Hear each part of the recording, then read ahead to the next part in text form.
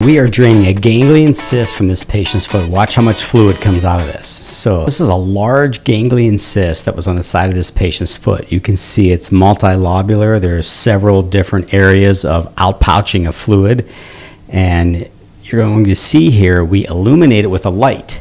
And that makes it transluminate, or we can see that the light actually goes through the cyst, and that tells us it's not a fatty tissue or any type of mass that's not housing fluid. So the light kind of identifies the fact that it's a ganglion cyst and that it's not some other type of mass.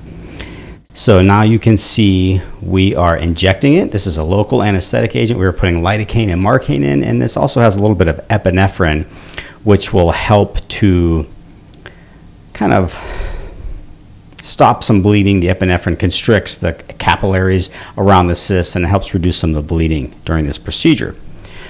All right, so once it's numb, we stick an 18 gauge needle right into the cyst, and we use a larger bore needle, which is an 18 gauge needle, because it's going to be more, it's just basically larger and allows that thick fluid to go through the needle. So you can see we're drawing out approximately 3 milliliters of thick, viscous synovial fluid, and that's what's in a ganglion cyst. It's an outpouching of fluid from either a tendon sheath or a joint capsule, and you can see all that thick fluid. It's going into a medium that we're going to send off to a pathologist so we can just confirm that it's a ganglion cyst and it's nothing bad.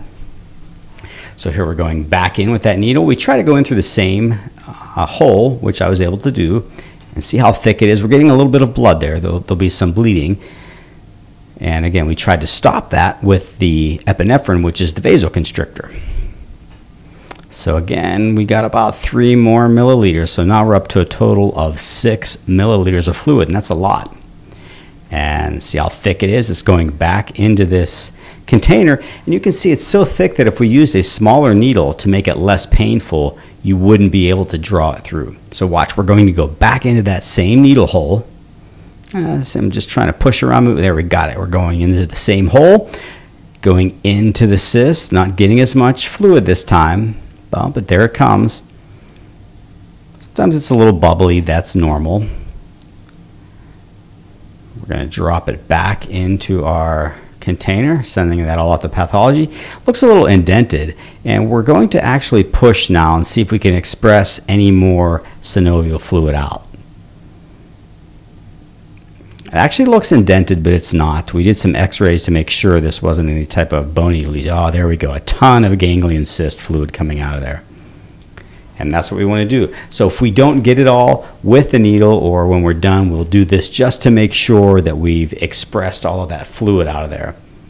See all that redundant tissue? Now typically something this large, I'll let the patient know it's probably going to fill back up. But we'll still try to drain it just to make sure it's a ganglion cyst, and sometimes these will go away.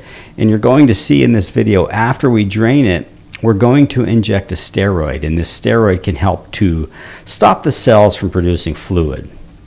And sometimes the steroid works, sometimes it doesn't, and most likely in a case like this where it's so large, and this patient actually did come back and we will have to excise it. So here we go now with a smaller needle. We're going back into that same hole, and we're going to inject some steroid to try to shrink it. Now we're going to put a dressing on. We're folding up a 4x4 so that we can put some compression to try to stop that cyst from filling back up. So I hope you like this video. Please make sure you hit the like and subscribe button. I have more surgical videos. I have more educational videos coming. If there's anything in particular you want to see, drop a comment below and let me know. If there's any questions about this, or if you think you have a cyst, please comment below with a question, and we'll see you up for the next video.